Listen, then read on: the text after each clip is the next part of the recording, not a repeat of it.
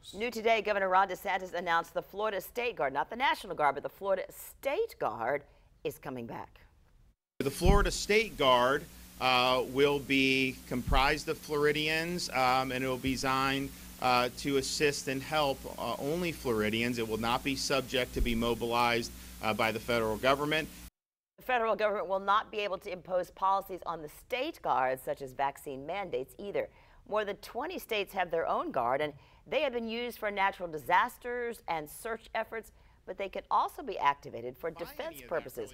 Retired Marine Corps Lieutenant Chris Graham will serve as director of the State Guard for Florida. I think this unit has a particularly important mission. As Floridians, you guys know the last hurricane is behind us, the next hurricane's on the horizon. Anything we can do to help, I want to help. Florida State Guard was active from 1941 to 1947. The State Guard website says they are looking for volunteers now between the ages of 18 to 60. The program was given a budget of $10 million from the legislature. The Florida State Guard will be up and running, they say, by July 1st.